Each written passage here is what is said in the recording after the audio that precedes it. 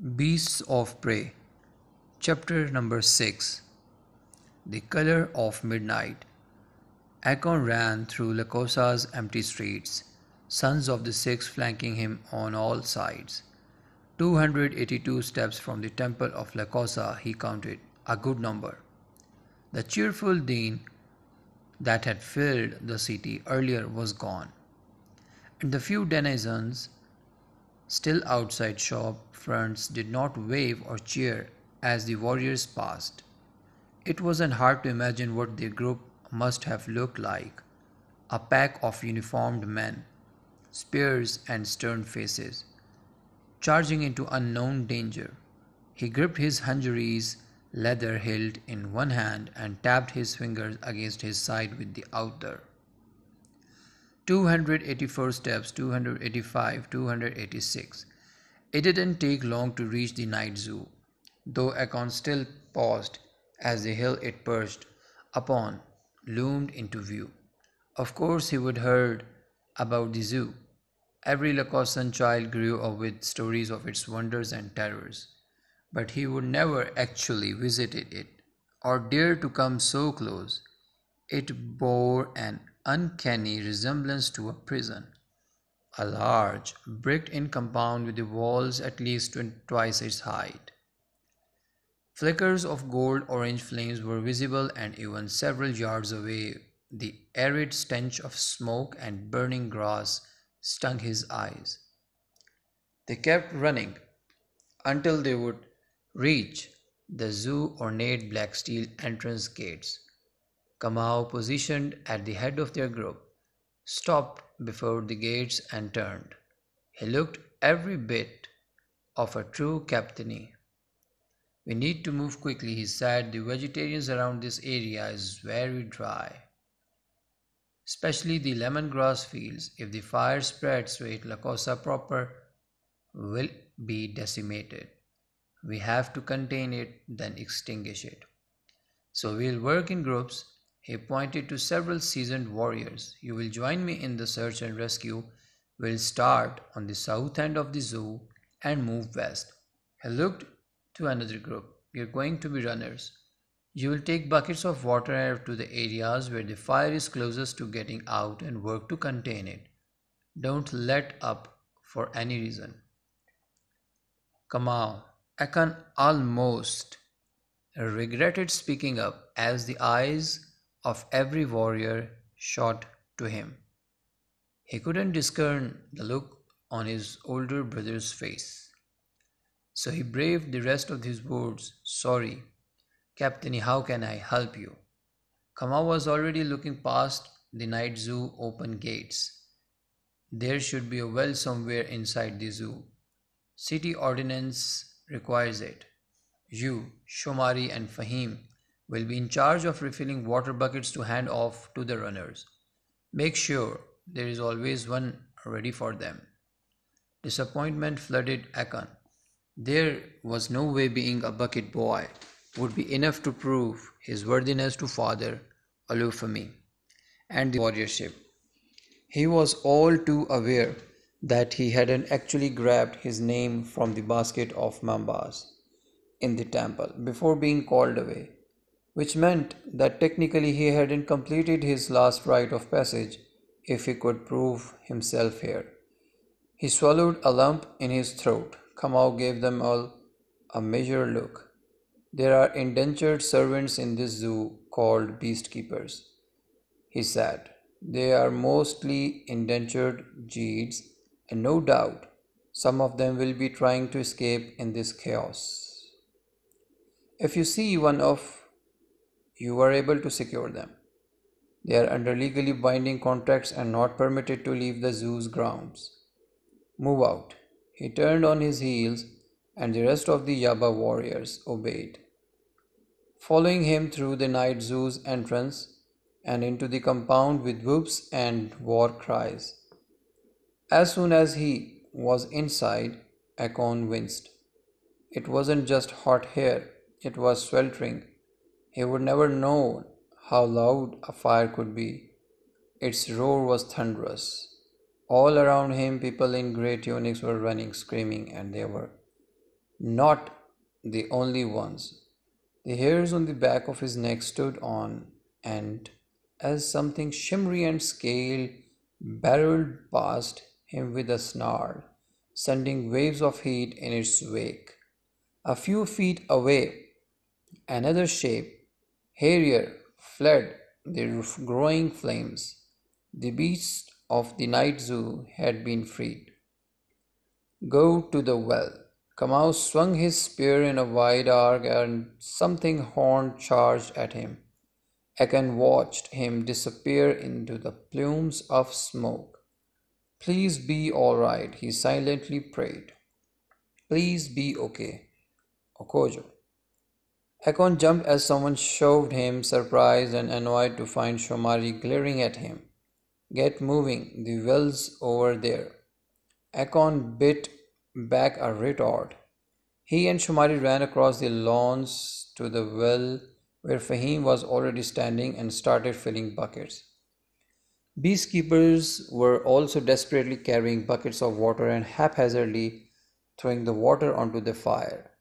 But it was no use. Ekon snatched one of the buckets none too gently from the bewildered old man. His eyes shot to a large tent entirely engulfed in flames. Likely the original source of fire, Kamau was right. They had to get it contained fast. He plunged the bucket into the well. The water was lukewarm and foul, but a runner was already racing towards him. No sooner had he passed the bucket off to him and refilled, the empty one dropped at his feet, then another one was coming, and then another. It was repetitive work, the muscles in his arms and lower back twinged as he stooped over and over to pass off refilled buckets and picked up empty ones. His heart lifted as he looked across the night zoo's scorched lawns. One of the smaller fires had been doused. A team of warriors was now battling the main one near the giant tent. His eyes were still searching when he saw it. Saw them.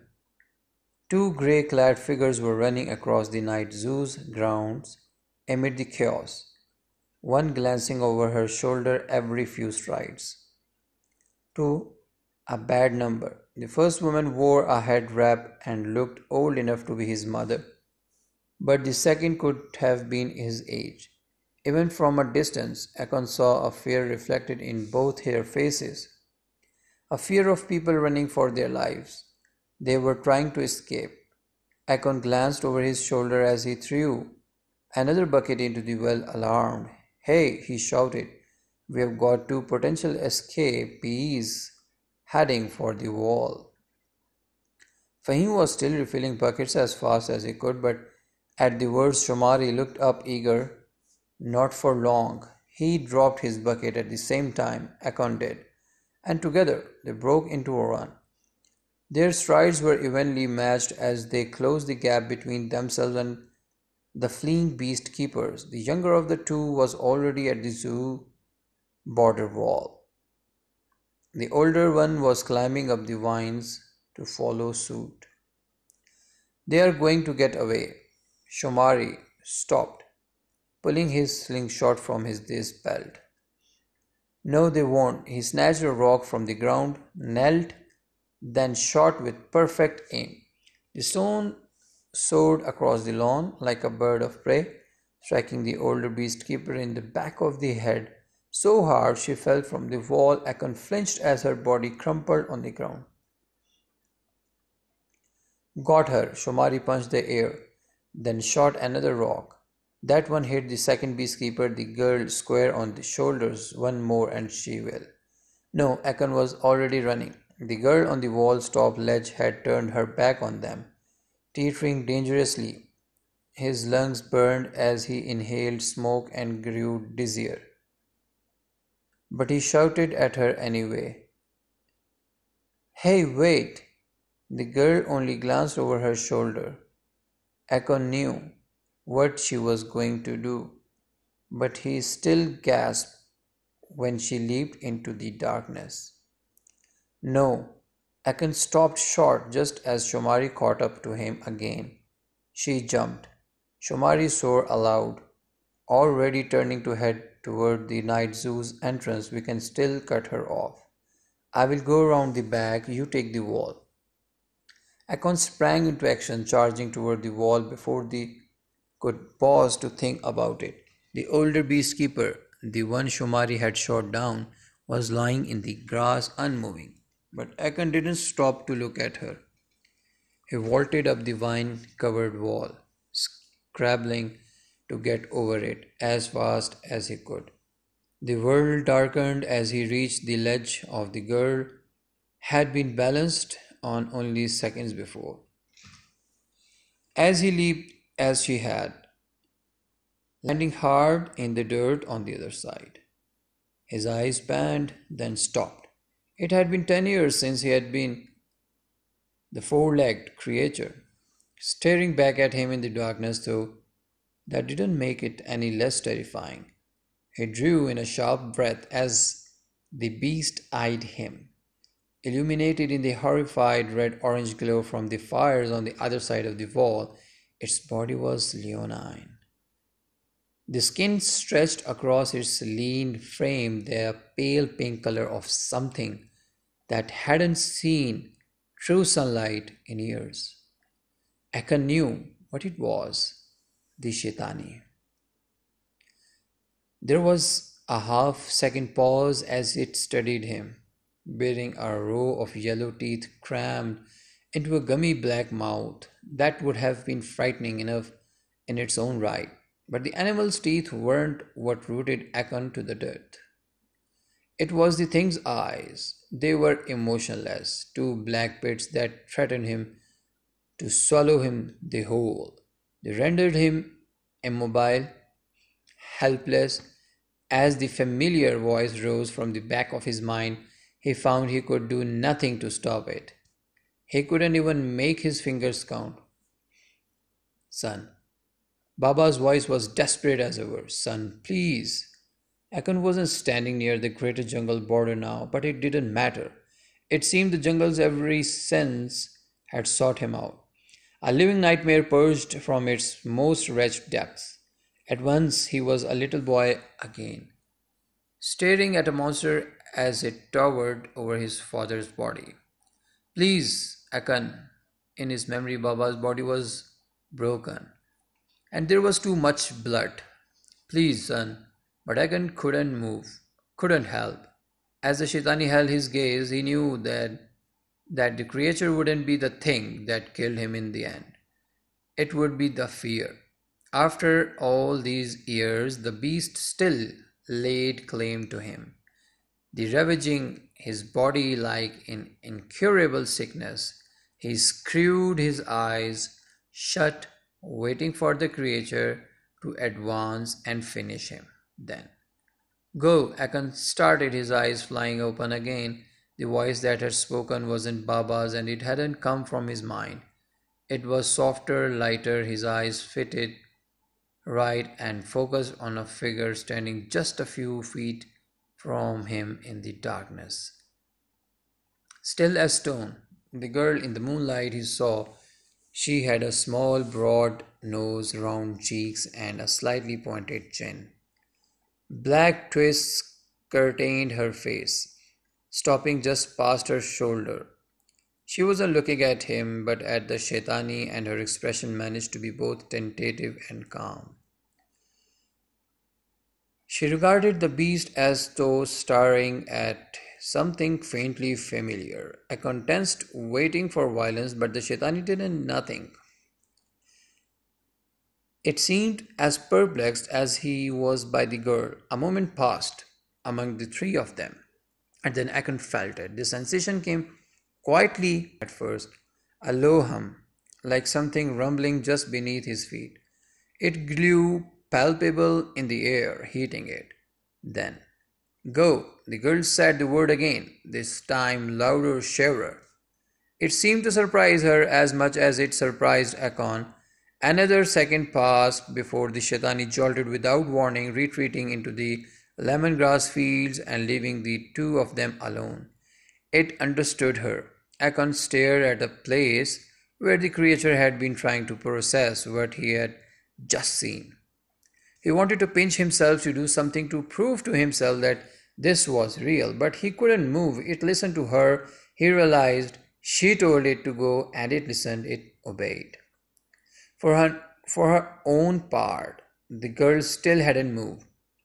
She was staring off into the blackness, as though seeing something he could not. A long silence filled the space between them before instinct took over and Ekon closed the gap between them. His fingers locked around her upper arm and she jumped at the sudden contact. He was shocked to find her skin was hot to the touch, almost feverish. In that moment, in that touch, he felt as though something was radiating from her to him. That same peculiar thrum so strong it rattled his teeth. Her weary gaze lifted to meet his, and from some detached place in the back of his mind, he noted that her eyes were exactly the color of midnight. At least, if he would imagine such a thing could have a true color. His grip on her arm loosened, but he didn't realize he would actually release her until she stumbled back from him and began to run. She wasn't terribly fast. He could have caught her again if he had wanted to, but he didn't. Ekon watched until she disappeared into the lemongrass. A feeling like relief graced him only a moment before a voice shattered the night. You let her go, Ekon swiveled. Shumari was standing feet away, having just rounded the corner of the night zoo's wall. His expression held indecision as he looked back and forth between Ekon and the surrounding fields. There was a terrible pause. Then Shumari turned on his heels and ran. No, Ekon tore after him, heart thundering in his chest. The smoke in the air was thinning. The roar of the fire dulled in his ears. It seemed most of it had been put out, but Ekon didn't care now. His focus was singular. He couldn't let Shumari tell anyone that he had just done. He would let the beastkeeper girl go deliberately. If any of the other warriors found out, if Father Olufemi found out, he ran faster, but it was no use. Too soon they were back inside the night zoo, stopping short as it will. To Ekon's horror, several sons of the six were already standing there, surrounding a larger group of people sitting in the grass with bound wrists. These had to be other beast keepers. One that either hadn't managed to escape or hadn't bothered trying. Each one of their somber gazes was locked on a man wearing a cheap-looking red dashiki a few feet away. Will cost thousands in damages. The man was saying, you must appeal to the Kohani tonight and tell him, I need immediate relief and financial aid from the temple's coffers. I'm a God's-fearing man. I pay my debts. You will have to lodge a formal request with the temple's fiduciary committee. Baaz. Kumau's words were clipped as he looked down his nose at the man with only thinly veiled disgust. We are not responsible for the disbursements of its funds for now. I suggest you salvage what you can. We were able to recover every beast keeper who tried to run. Not all of them. Shumari's words split the night. Ekon watched his co-candidate step forward with a smirk. Ekon let one of them go. Every warrior in the vicinity straightened, their faces growing stony as Shumari's words sunk in. Ekon watched Fahim standing nearby as his eyes widened in horror. Baaz Mtombé looked nothing short of confused. The worst expression, however, was Kamau's. In two strides, he would close the gap between himself and Shumari and grabbed a fistful of Boaz's kaftan. He pulled him so close the tips of his noses were almost touching. When he spoke, his voice was a growl. If you ever accuse my brother of such a thing again. Kamau's, it's true, Shumari's eyes lost their smug gleam. As Kamau's grip tightened, I saw him do it with my own eyes. He let one of the beastkeepers go on the other side of the wall. She was wearing a beastkeeper uniform, I swear by the six. Kamau's eyes followed Shumari's trembling finger before looking at Ekon. Gone was the rage, the instinctive protectiveness his older brother had always harbored for him. In its place was something far worse, shock. Eki, he whispered, that's not true, is it? Ekon's blood turned to ice. Another dull roar filled his ears, but this time it wasn't from a fire. His mind seemed to break into million pieces. He couldn't gather under his older brother's waiting gaze.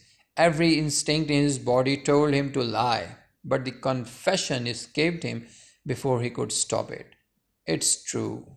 He would have given anything in the world not to see the look that touched his brother's face just then. There was no adequate words for it. It was a collision of disappointment, disgust, and the distinct pain of watching something break, something that would never be quite whole again. None of the other Yabai warriors dared to speak, only the crackling remnants of the fire filled the silence. Do you mean to tell me, Baaz finally said in the indignation, that sons of the six now break their law without consequence? He looked to Kamau. Tell me, which committee should I speak to about? Silence. Every head swiveled in the direction of the voice that had spoken, a voice Ekon wished to every god and goddess. He heard not heard anything. The world seemed to slow as father of Alufmi ambled across the night zoo's smoldering lawns. His mouth was hard set, the skin between his brows pinched hard. The boy is no warrior, he said, but he will punished. Ekon's fingers danced of their own accord, tapping hard against his leg in a frantic beat. 1, 2, 3, 1, 2, 3, 1, 2, 3. He tried balling his hands into fists to still them, but with so many eyes on him, it was impossible. Centuries seemed to pass as Father Lufmi continued forward, then stopped at a few feet his opposite. His gaze was unflinching when he spoke. Candidate Okojo. His voice was entirely too soft. You have willfully abetted the escape of a legally indentured servant, and in doing so, you have stolen from this man a debt fairly and rightfully owed. This is both a crime and an act of sin. There was no place for either among the sons of the six. Ekon didn't look away from Father Alufmi's searing gaze, but in his periphery he felt the other warriors watching him, their distaste palpable in the azurate night air. From among them, an unspoken sentiment seemed to grow and form into a unanimous decision. Ekon's fingers moved so fast with his counts that the joints on his hands began to ache. 1, 2, 3, 1, 2, 3, 1, 2, 3. Father Alufmi folded his hand. At the same time, Kamau looked away. Ekon understood what was about to happen a second before the holy man's mouth uttered the words. 17 words, a bad number. Ekon Okojo, he said quietly, effectively, immediately your candidacy for the sons of the six has ended. You are dismissed.